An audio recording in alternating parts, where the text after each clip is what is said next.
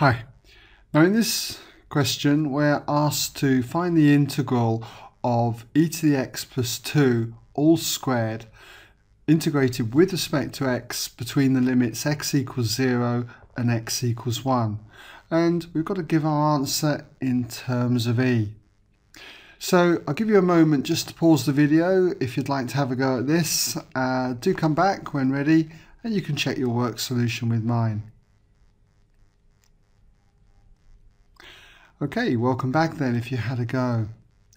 Now, first of all, I'll just put the integral down. That is, we're integrating from 0 to 1 of all of e of x plus 2 all squared. Okay, and we're integrating that with respect to x. Now, to do something like this, what we need to do is expand the bracket. Okay, so if I expand the bracket in the usual way, square the first term, that's e to the x times another e to the x, so you'd add the powers and get e to the power 2x. We do twice the product of the terms. The product is 2e to the x, so if we double that we get 4e to the power x, and then we square the last term, so that's going to be 2 squared, which is 4. And we're integrating all of this with respect to x. Okay. Now we should be familiar with integrating e to the ax, where a is a constant.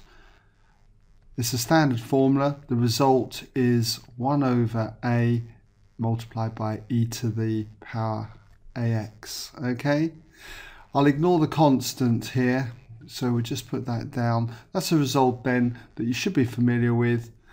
You generally see it in formula books, okay, but good idea to remember it. So we just integrate now according to this rule here. So for this one, e to the 2x, that's going to be a half e to the 2x. And then for plus 4e to the x, that's just going to be 4e to the x. And the integral of 4, well, that's just normally 4x. And we've got this going between the limits of x equaling 0 to x equaling 1.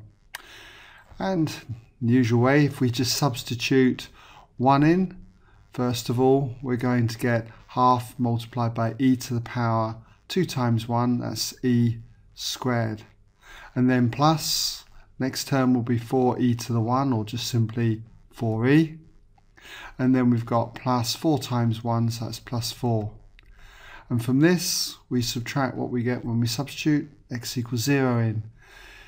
This will be e to the power 0. Anything to the power 0 is 1. So you've got a half times 1, that's going to be a half. Again, this will be e to the power 0, which is 1. 4 times 1 is 4. And then the last term, 4 times 0, well, that's going to be 0.